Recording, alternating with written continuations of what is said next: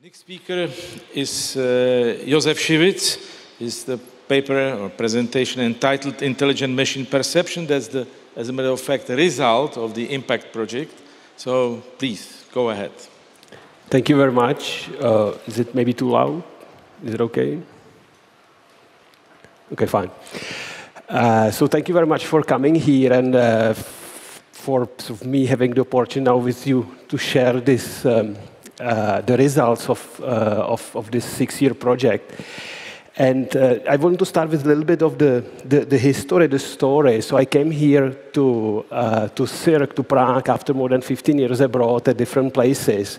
And I remember it was almost exactly 6 years ago, standing right here talking to, I think it was at the time, Czech Radio. I'm coming here, I would like to build a team. But I would like to say that at the time, it wasn't quite certain what will happen, how will it work out. So, but I would like to thank, this project and having the opportunity and Vladimír, Mařík to be here.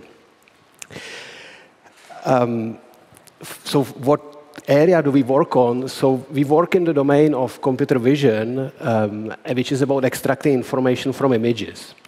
So our human brain is very good at this. So if you look at this image, you can understand what has happened in the scene. You can recognize the image, objects and people. But you can also think what would happen if that maybe you can climb the ladder here, or what has happened in the scene.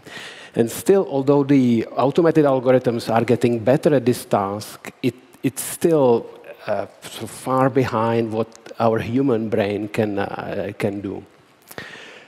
And just to illustrate that, really what the input is to the automatic algorithm is just a matrix of numbers, where each individual, here the number is the pixel intensity. So, and why the area is exciting is because images or visual information is all around us, from archives of visual information to cameras all around us. And what I found particularly exciting and was exploring in the project is what if we could learn from all this data? And just few motivating applications. The first one is learning for automatic assistance. Imagine that you have a system which could advise you how to perform a task which maybe you don't know how exactly to do. Or, and this is really a problem in factories, how can teach a novice a worker or just verify that they perform the steps correctly. And of course, in robotics, imagine that you could, the robots could learn from humans, say how to do a particular task, and then execute it in a new environment, maybe where a human cannot go, where it's dangerous. A third application area which is exciting and where we work is in autonomous driving. I will not talk about this much. We have a wonderful partner, Valeo, here, and we have Peréz, who is the VP of AI at Valeo.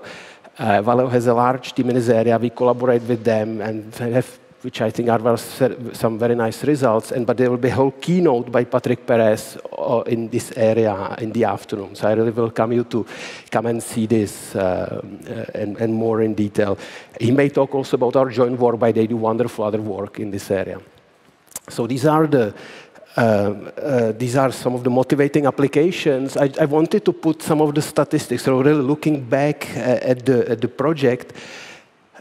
So of course, we had some publications. I also want to mention that it's really, and in the context of the funding, it was really a wonderful opportunity, so which allowed us for over a period of 6 years really establish and do basic science, even on the areas which are a bit more theoretical. Especially I would like to mention the 3 Best Paper Awards, which is really Tomáš Pajdla, who was a part of the team, which really is a very rare thing for someone in 4 years have 3 Best Paper Awards at main vision conferences. So there are 8,000 submissions or plus in this area. So this is. I was just thinking who else in the world has done this, and there are people who have maybe 3, but not concentrated in such a short time. So it is really something remarkable. And I will not talk much about his results because they are more theoretical. I will show you more visual, more visual results, but it's really something which is wonderful. And of course, we also did some, and I will show a bit more about the competition. So here are some of the statistics. But what I want to really say is that behind this statistics is the people. And so we managed to build here a team of outstanding scientists across all levels, from more senior to postdocs. Some of them already left, and they are at different places, to wonderful PhD students. And really, it's thanks to them. I see some of them here, so thank you very much for all the contributions to this work. I also want to mention that the project was designed as a collaboration between CIIRC here and INRIA in Paris, which is an institute, for those who don't know, on computer science in France. And I see Patrick Peréz already here. Great to see you. Thank you for coming. And so what I want to do in the remaining time is really just give you some of the highlights of the research which we do, and as I said, focusing on examples. I will not show any equations today. And here is the outline, and as I said, again, we also had work packages. These results are more from the work package 2 and 3, the more theoretical work package, where Tomáš Pajdl has worked. I will not show you examples, but there has been some really wonderful work winning prizes in this area. So I will start with visual language representations. And this is an area where we worked for some time already, and the an example of data source which we really like and we work with is instructional videos. So here is an example of instructional video when someone is showing how to change a car tire. So many people, I think, have done it here because we have to change tires for the winter and summer. But it's really a specific process with individual steps, and this person is explaining here the individual steps, showing how to use the different tools to achieve the task. So what's interesting is really a visual data together with a natural language narration. If you don't like the particular video because maybe there are different tools than you have, there are in fact many other videos of other people showing the same task with different cars and different tools. And in fact, there are really millions of instructional videos online from different areas of car repair, cooking, gardening, or healthcare. So it's really a wonderful source of visual and language data. It's like a test bed where we can play with and we can test our learning algorithms. And our motivation example would be, well, wouldn't it be great if you could, from this data, automatically learn some kind of an instructional manual, which we can then upload to an augmented reality device to give instruction to a novice user, or upload to a robot to execute a task in the novel environment. And so I will show you some of our steps in this direction. So one of the underpinning what I will show next is learning these large visual and language neural network models, where the goal is to, so these boxes are neural networks which have parameters, maybe a very large number of parameters, maybe going to billions. And the goal is to learn those parameters from this data. And what's interesting is that this data is just available in large amounts in terms of, in the form of visual examples together with the narration, which is automatically transcribed where the person is talking about what they are doing in the video. So in some sense, it's this kind of a free supervision for us, which we can utilize and leverage to learn these models from a large amount of data. So what we've done, we've built one of the largest available data sets, video language data sets, still currently available from this instructional data where people are talking about what task they are doing.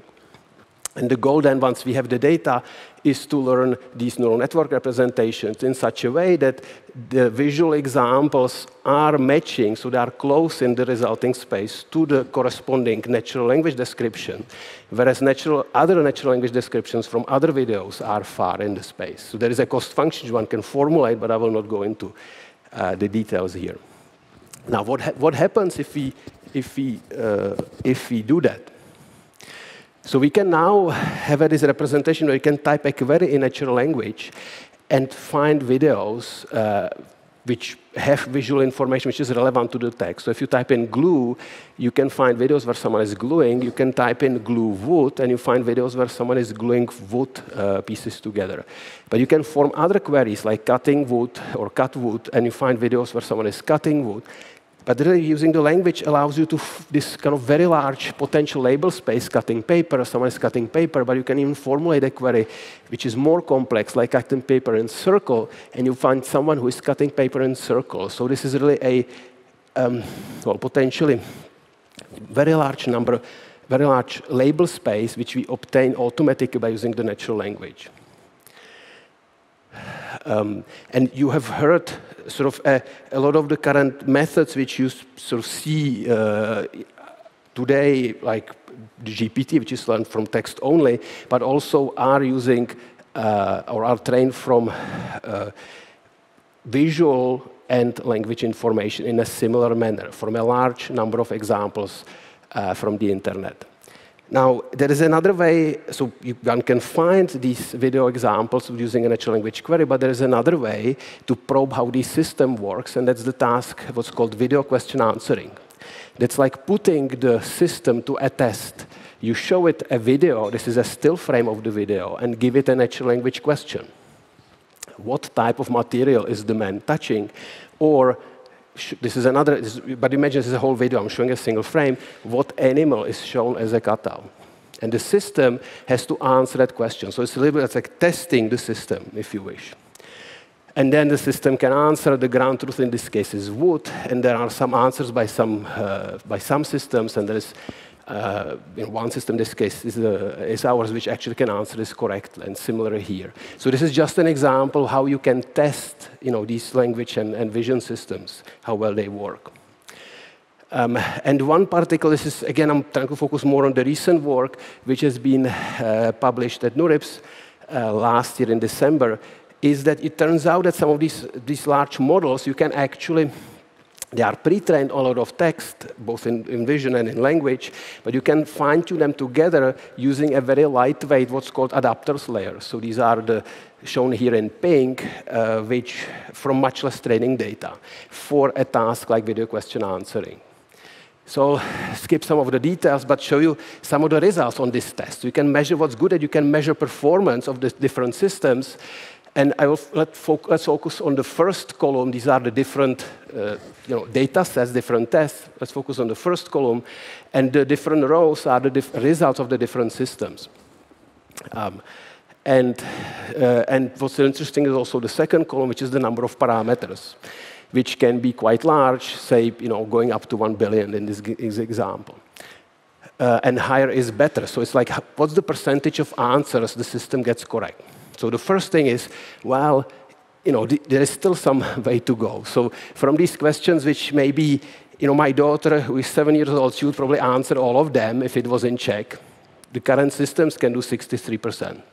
So there is still 4 out of 10 questions which they just can't get. So it sort of shows there is still a quite large way to go on this problem. And what's interesting that on this particular data set, even recently, we now all talk about the GPT. The GPT-4 has published results on the same data set. So we are, of course, wondering, well, how well the system, which is supposed to be very good, how well it's doing.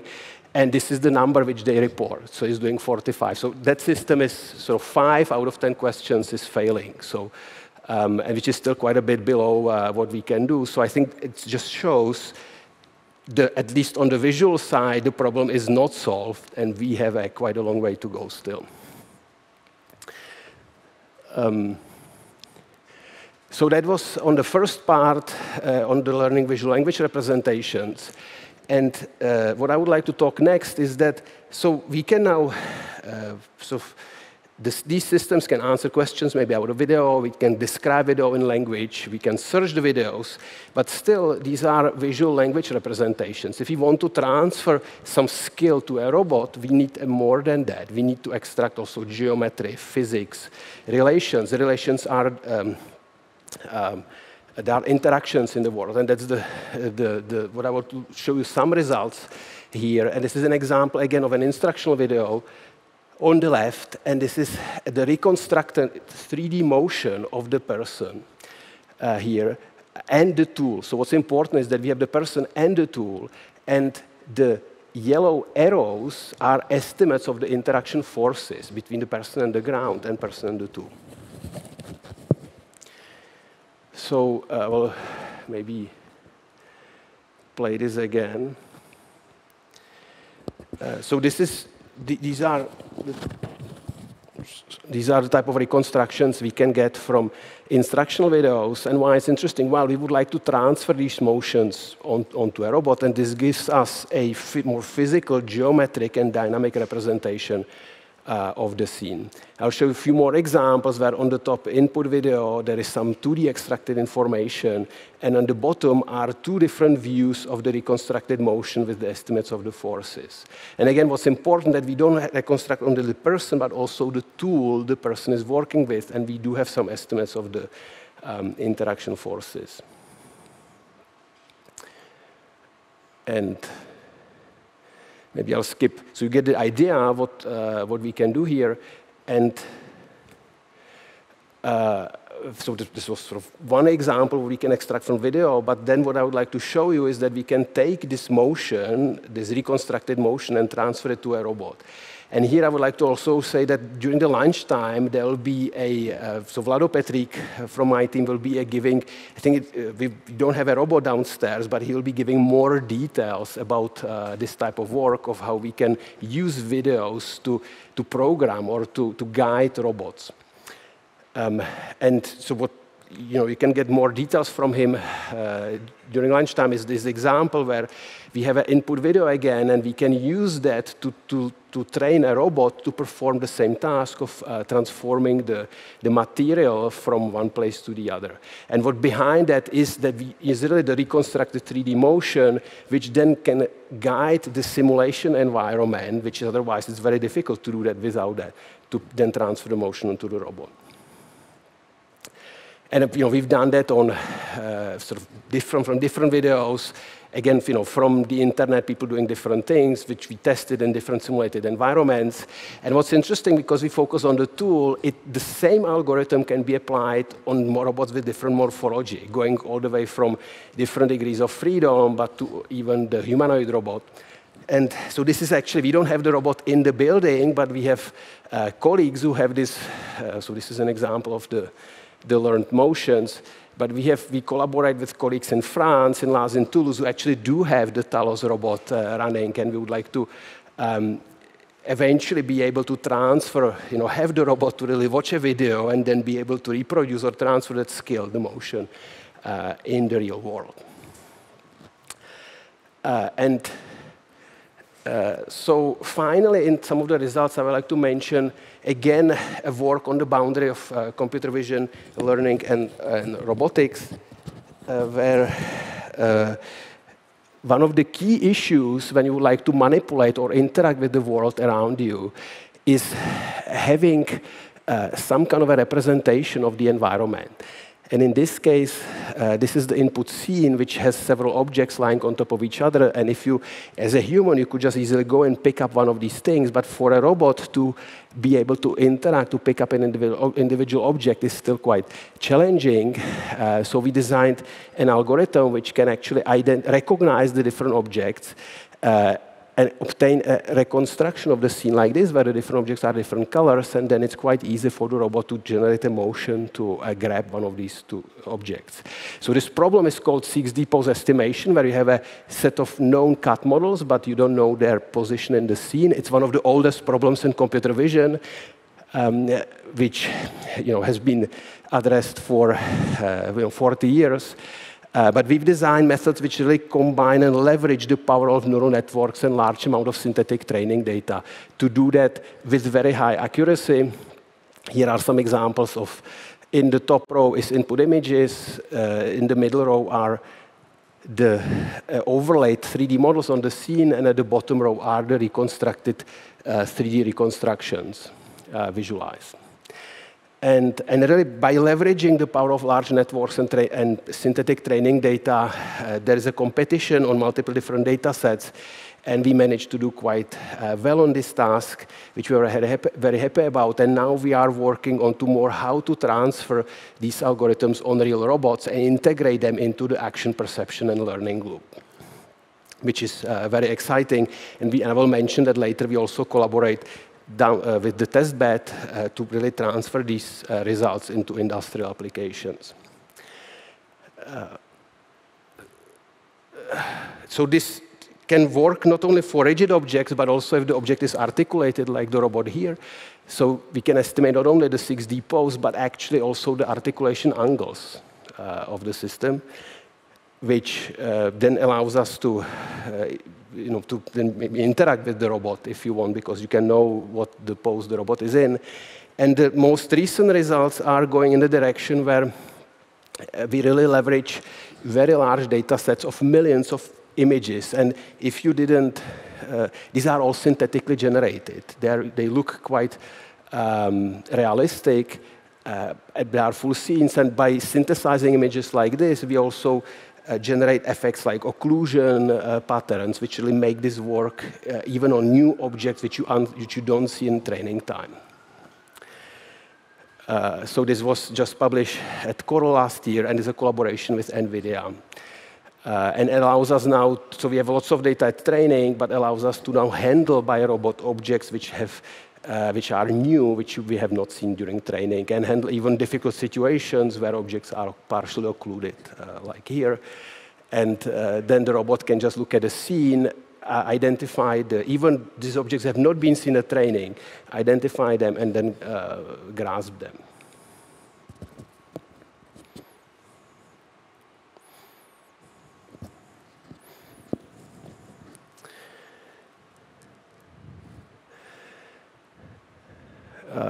Some of it, it's difficult for special objects which are thin, which, estimating their pose of objects like scissors is not easy. And I will skip this. And again, I will point you to the demo downstairs where Vladimír will show you how we can apply now this quite powerful approach to estimated poses of objects to solve difficult robotic problems. So this is a problem, the narrow tunnel problem, where the goal is to take the object and pass it through the tunnel. So for the robot to plan this, it requires to sort of multi-contact planning, which is and not easy to do. But by having, we can solve this problem by having example videos of humans solving the task, and the robot can just then reproduce that motion. And so in the last few minutes, I would like to talk more about the outlook, like what next. So the project has been wonderful. It really allowed us to build a team here at CIIRC of and several international students, and we had really a sequence of wonderful visitors as well. So, but what's going next? So really, I would like to mention 3 things. The first one is we have really developed some which I think are very powerful algorithms, but we would like to apply them in practice. And I think that's quite a unique opportunity in this building, because we can have people who do strong science, but also people who actually care about transferring these results into practical applications. And this is an example of, it's a European project, but where we have really industrial partners and the goal is to do small batch production. So if you manufacture a large number of cars, you can afford to build a production line just for this task, and it can run for several years. Problem is that there are other tasks which are what's called small batch. It turns out production of airplanes, every airplane is unique, so it's a small batch problem. So there, you can't quite construct a line which will just spit out airplanes at the end. So we are looking at how we can utilize the fact that now it can be a mobile robot instead of a classical line, and it can perform the task in the environment. Another example is the manufacturing of elevators, which also turns out every elevator is unique. So it's exciting. We can now really test these and transfer these algorithms to real-world settings, and we collaborate on this with the testbed downstairs. Then the other wonderful opportunity is to now look at, so far we've been looking mostly at how to learn, how we can teach or how we can learn from humans how to perform different tasks. I think the next big problem is how robots can learn from each other. So I've been given this very nice project now to funding to continue this effort. So I'm excited about this, and hopefully in another 5 years, we can show you some results on this, how robots can learn from each other in different environments, and also have geometric representations of the environment. And the third area which I'm really excited about as well, which provides also a continuation, is machine learning for protein engineering. It seems a little bit far, but it turns out that robots are these systems in our macro world, but it turns out there are these systems in the micro world, which are proteins, which are really, which also have to respect physical and geometric properties. So we've been looking, and I have a growing team of people at looking at problems in that space. And this is an example of our recent work, and this is in collaboration with experts in this area, and this is the team of Jiří Namorský at Masaryk University and Tomáš Pluskal at UOHB just across the street. So we've been looking at methods for this world, and this is an example of a method which allows us to study the effect of drug candidates on these proteins. So first step is the molecular dynamics simulation, and this is one of them. This is a protein involved in Alzheimer's disease, very important one, without the drug and with the potential drug candidate. But of course, these simulations generate a lot of data. We have to validate them in laboratory experiments, not done here, but in the biology labs. But then machine learning comes in to analyze this type of data and analyze the effects. And we develop new algorithms to analyze the effects of this drug candidate on the protein. Its dynamics, what's important. So you may have heard of AlphaFold, which predicts static structure from the sequence. Here we really care about dynamics of the protein, how it moves over time. So we are also very excited about this and applications in this area. And final thing, which I want to mention before this, a bit of an advertisement also for tomorrow, where there is a day of these are logos of the European networks in the area of AI. And I think this is also a big opportunity for us I myself, but also others in the zoo are putting a lot of energy in also bringing these networks here to this country and having the opportunities to collaborate with others. And I think it's opportune now for us, and we are on this brink of an opportunity for us now to continue that and these wonderful collaborations. So thank you very much for the attention.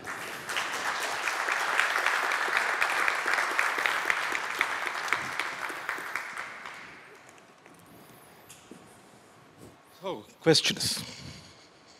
Thank you very much for your presentation, with nice videos and these nice pictures. So, question? No questions? I saw that. Holger, please. I would have abstained, but I think somebody needs to ask one question. So I'll do that because, many interesting things you've discussed, fantastic. I'm curious, you talked about long sequences that need to be planned in your production outlook work. I find that interesting because engineered systems, when you manufacture them, increasingly have that, right? So I'm curious, what's your intuition? Do you think sub-symbolic neural network techniques alone will do that? Or do you think that this might be an area where actually bringing together techniques from the two worlds that Josef spoke about Josef Urban spoke about so eloquently might actually be an easier approach to that? What's your intuition? That's a great question, thank you. I didn't talk about the details, and in some sense on purpose. I just wanted to show you the videos. I will be very happy to talk with anyone about the details. The approach we've taken is, and this is also partly because we have wonderful collaborators in robotics. So we are not really trying to bring the best of the both worlds. In robotics, there's been a lot of wonderful work in planning, in task and motion planning, and we are trying to connect them with more learning and learning from video. So what the results, which I haven't shown, you will see downstairs for the planning, it's a combination where we augmented, some of the best planning algorithms from robotics, the RRT algorithm, by, from the data, from the video to solve the task. So my intuition at the moment is that, there's so much wonderful work in robotics, which, and we should build on both, on top of, stand on the shoulders of the giants in the both worlds. to solve the problem. And let's see, how it goes. And I'm very happy to have wonderful collaborators from robotics in this area. Thank you. Thank you. Thank you very much for your presentation. There will be again time in the afternoon.